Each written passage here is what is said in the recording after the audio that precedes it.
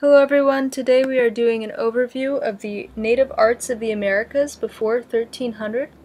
1300 because before 1300 there were no European invasions into the Americas that we know of. To begin, let's review how people first arrived in America. It's a common misconception that they must have come by boat. That is actually untrue, or rather there is no historical evidence to support that. Archaeologists instead suggest that the first people came to America by walking over a land bridge that had formed sometime between 30,000 to 10,000 BCE. The world was much colder then, and this area connecting Siberia to Alaska was frozen over, so people were able to walk. If we look at the native people from eastern Siberia, we see a lot of physical and cultural similarities to the Native Americans. And I've got images of Native Americans from the northern Americas and even from South America. But if we look at their folklore and their culture, we see a lot of similarities that suggest they might be connected to the native Russians of eastern Siberia. What was life like in the ancient Americas? This is another one of those things that's kind of hard to generalize, but in general we can say that ancient Americans were very skilled architects. Especially in Mesoamerica we see monumental sculptures and structures made of stone. And many of the civilizations that existed were obviously very advanced. They had advanced writing and mathematical systems. And very, very advanced knowledge of astronomy. Native Americans had access to fertile land. In many cases, gold was available, and there were other abundant natural resources. And we have evidence of extremely rich and stable and complex societies, maybe even more stable than the societies that we were looking at in Europe. However, ancient Americans did not have use of the wheel for transportation. Wheels were used, but only as toys. Horses and cattle are not native to the Americas. This is a very common misconception. Horses were actually brought over by Europeans. Before Europeans' invasions of the Americas, there were no horses. And most ancient American societies only used stone tools. They didn't use metal tools or metal weapons, not until the Europeans arrived. The European so-called colonization of the New World would be better defined as a mass genocide. It's actually the most massive genocide that's known in history. And it began formally in the 1500s when European explorers, mostly Spaniards, arrived in Mexico. And unfortunately, the civilizations that we are going to look at today were essentially completely wiped out as a result of this colonization. You'll often hear America or the Americas referred to as the New World. This is just the name that European explorers gave to the Americas when they arrived, and they would refer to Europe as the Old World. So we're going to begin in Mesoamerica. Meso means middle in Greek, so this is sort of the middle Americas. And the cultures of Mesoamerica can roughly be broken into the pre-classical, classical, and post-classical period. The pre-classical cultures, the two major ones that we're going to look at are the Olmec culture, which is sort of the founding culture of Mesoamerica. Then we're going to follow that with the Teotihuacanos. The classic period, the most famous culture of the classical period is the Maya. And then the post-classical, we have the Maya, but then also the Toltecs and the Aztecs. And you can see, if doing any research in these cultures, that they all strongly build upon each other. So of the Olmecs, probably the most famous monuments that they created were the colossal heads. And these colossal heads are quite mysterious. The Olmecs did write, but we don't have many examples of their writing, and some of it is still undeciphered. So nobody really knows what these heads were made for. They're huge. They weigh tons, and they were dispersed throughout the Olmec Empire. So it's believed that they were carved and then rolled to important places in their empire and placed along roads, because there's evidence of a complex sort of highway system connecting various important cities of the Olmec Empire. Perhaps these heads were the heads of rulers. There are lots of these heads, and each one of them seems to have very distinctive features, so that they are believed to be portraits of actual people. But again, their true meaning remains unknown.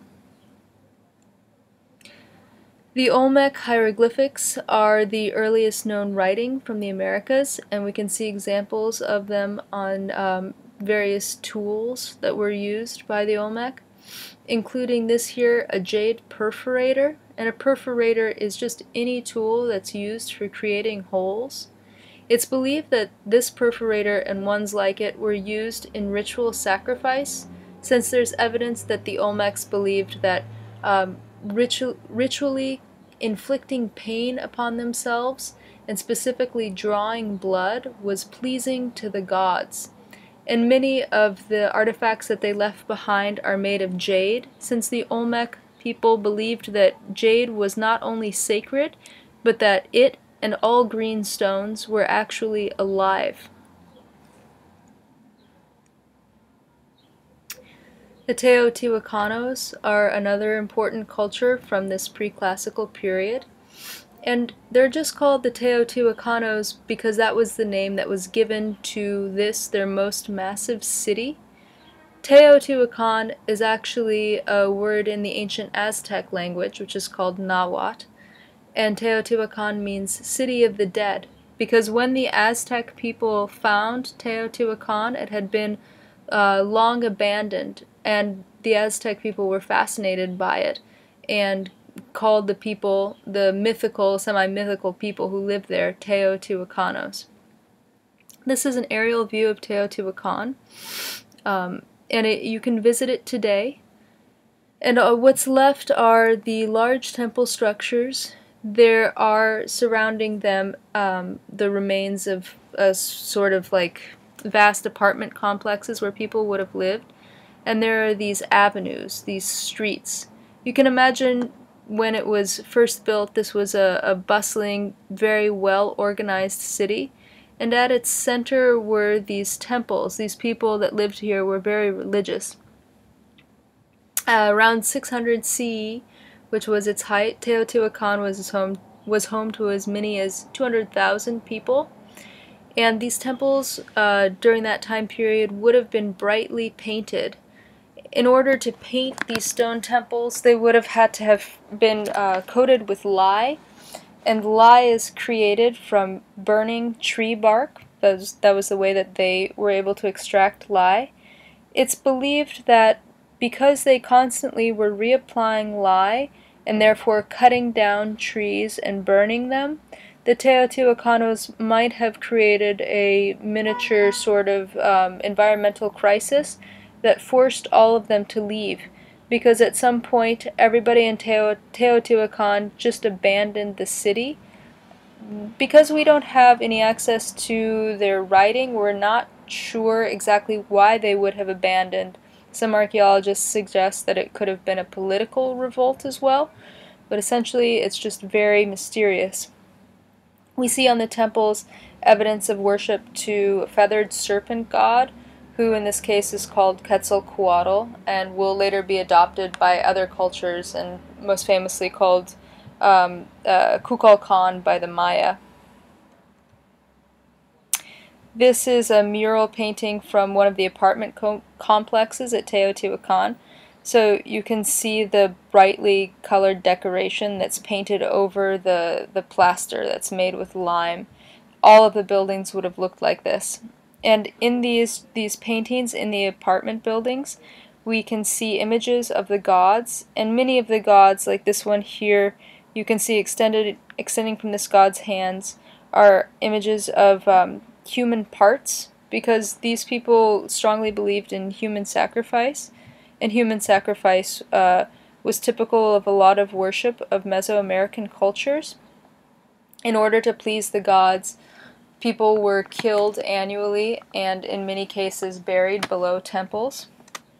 I've heard some people argue that this legacy of human sacrifice is beastly and inhuman, and the Europeans certainly used it as a tool against Native Americans, calling them completely inhumane for practicing human sacrifice. However, I'd like to argue that the European colonization of the Americas, the mass genocide that they undertook, and also the burning of witches and the wars that were taking place in Europe were no more or less humane than the history of human sacrifice of the Mesoamericas. Let's talk a little bit about the Maya people. First, let's review the use of the word Maya versus Mayan. You'll be tempted, as I am right now, to call the Maya people Mayans. However, Mayan with an N refers only to the language. So the Maya people, and in plural the Maya, are referred to only as that. Don't add an N to the end of it because that's technically incorrect. It's only say that if you're referring to the language. In any case, we're looking at some examples of their artifacts from 300 to 900 CE, and the Maya Empire extended throughout Mexico and into Guatemala and Belize and some parts of Honduras and El Salvador, so very widespread in Mesoamerica. And although the Maya were never politically unified, they lived in separate kingdoms and were connected by their language and their sophisticated knowledge of astronomy and their culture and religion. So this is Mayan with an N, refers to their language, which is read by archaeologists and is still spoken by some people today. Their hieroglyphics are very beautiful. They look like this, and their writing was organized in this kind of a square shape.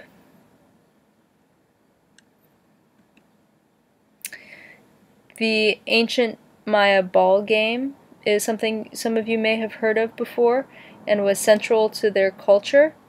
It was played by swinging a giant rubber ball around on your hips, and the ball was very heavy, so the players wore this heavy sort of padding.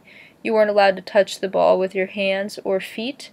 There were two teams, and the goal was to get the ball through a hoop on the wall.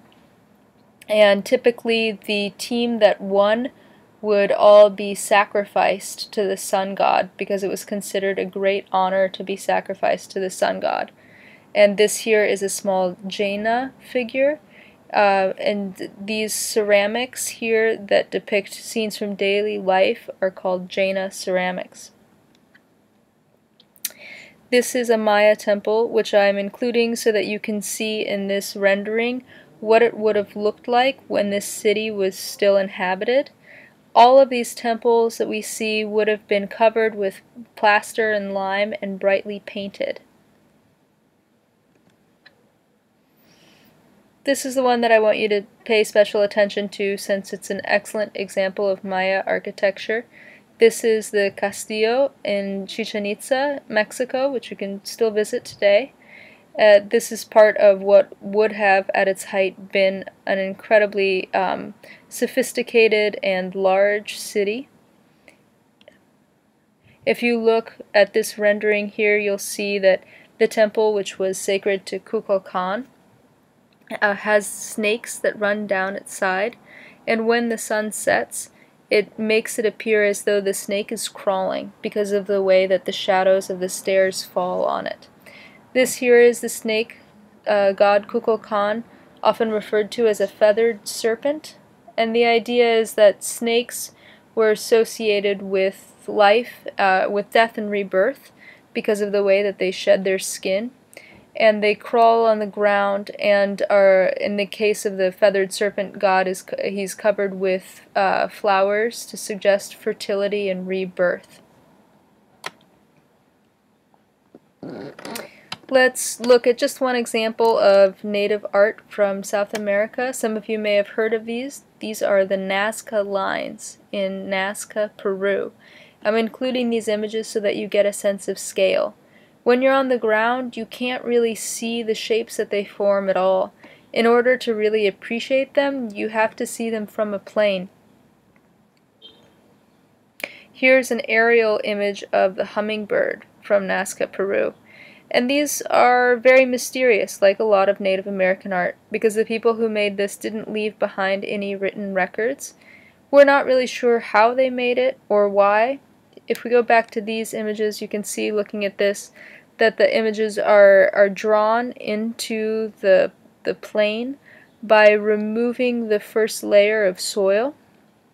The native people that live in this area will often walk the lines, and in that way they're maintained. But why exactly they do this, everybody has a different reason for it. It's seen as, for some, as sort of meditation. Maybe at some point in history it was connected to some kind of ritual. Almost all of the images are of animals.